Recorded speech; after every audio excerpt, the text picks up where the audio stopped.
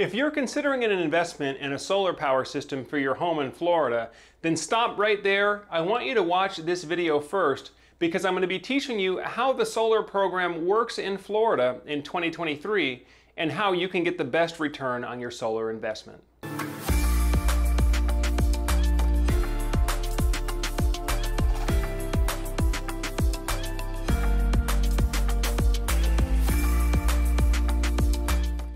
Hi everyone, Joe Ordia here for Solar Surge, and for the past 10 years I've been helping families achieve energy independence using clean renewable energy. Now if you're new to the Solar Surge channel, on Solar Surge you're going to find expert reviews on solar panels, batteries, the different gear and equipment that makes up a home solar power system, as well as relevant industry news from the solar space. Now in today's video we're talking about how the solar program works in Florida in 2023 and how you can get the best return on your investment in solar. Now, the first thing that you're going to want to take advantage of with solar in Florida is the net metering program. If you have a net metering solar power system installed on your home in Florida, you can power your home directly using solar power during daylight hours. You can also sell the excess solar back to the power company, so you're actually building up excess credits on your account during daylight hours, which will then cover what you have to pull back in from them during evening hours when the solar panels are not producing.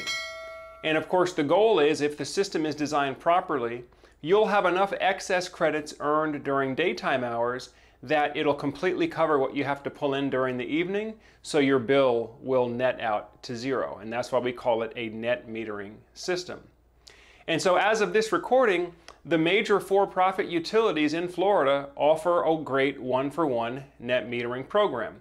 Whether you're on Florida Power and Light, or maybe you're on Duke Energy or TECO, they all have a great one-for-one solar net metering program.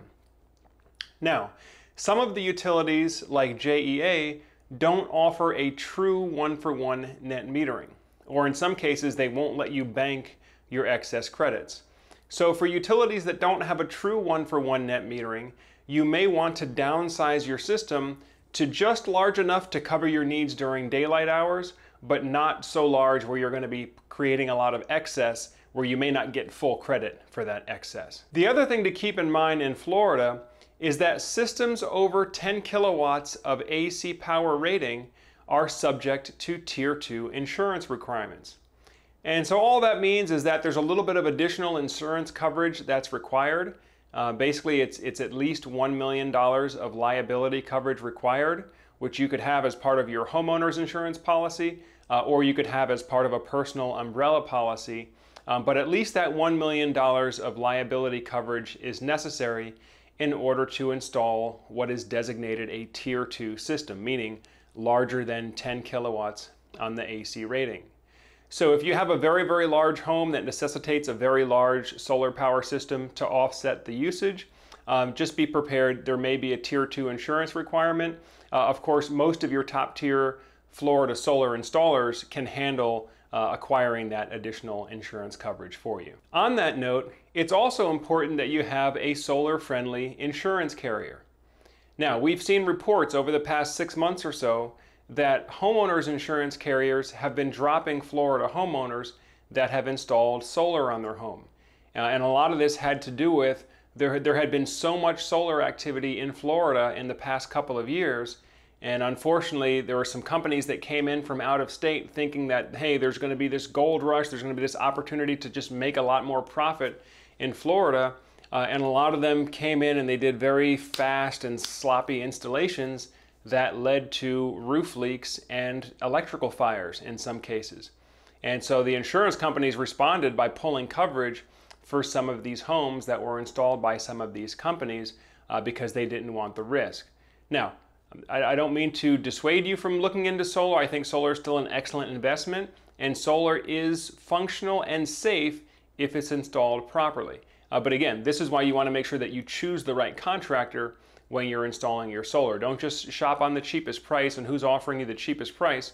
You really want to make sure you do your homework and does this contractor have an established reputation of doing quality work? But anyway, that's one thing to make sure, is that your homeowner's insurance carrier is a solar-friendly carrier. And of course, if you need some help with selecting the right insurance company, we'd be happy to help you out with that here at Solar Surge. We work with some of the best solar companies in Florida. Now, the other thing to consider in Florida, especially if you live in coastal Florida, is making sure that you're installing solar panels that have an adequate wind rating.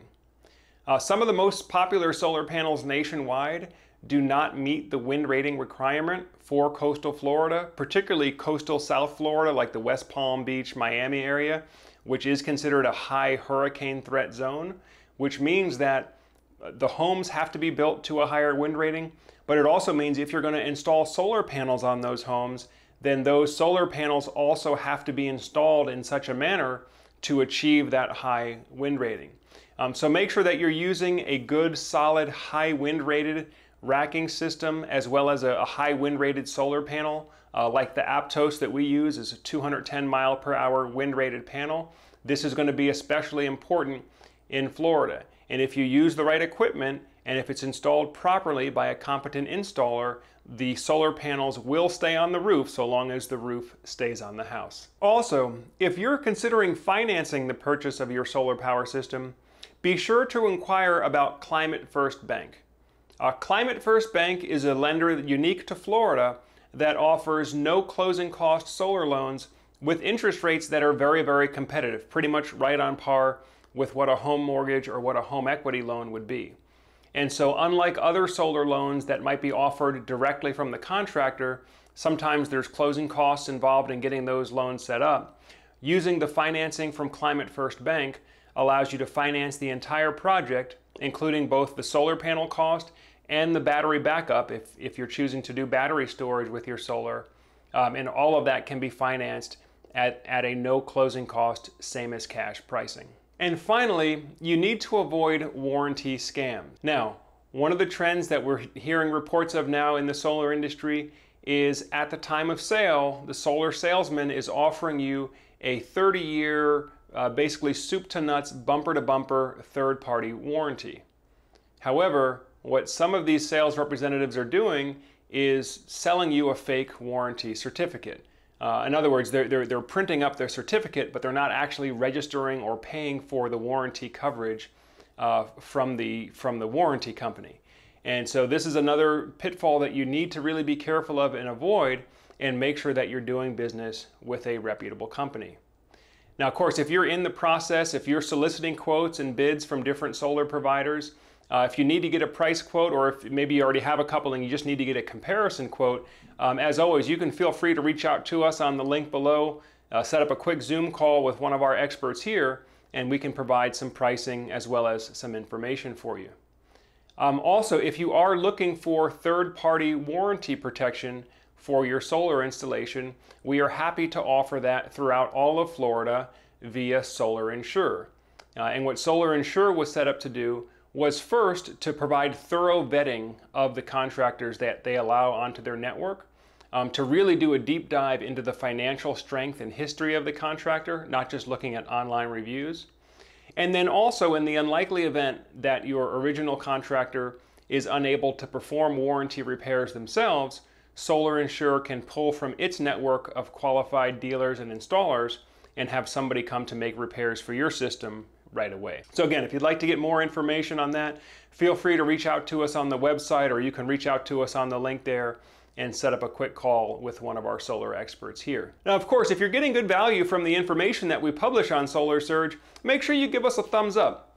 And also hit that subscribe button as well if you haven't subscribed already. That way, as we publish the new videos, they'll come up on your feed and on your homepage so that you can stay up to date with us. Well, folks, this pretty much does it for today's video. As always, I'm Joe Ordia here, encouraging you to get prepared and be empowered. Thanks for watching, and I'll see you again soon.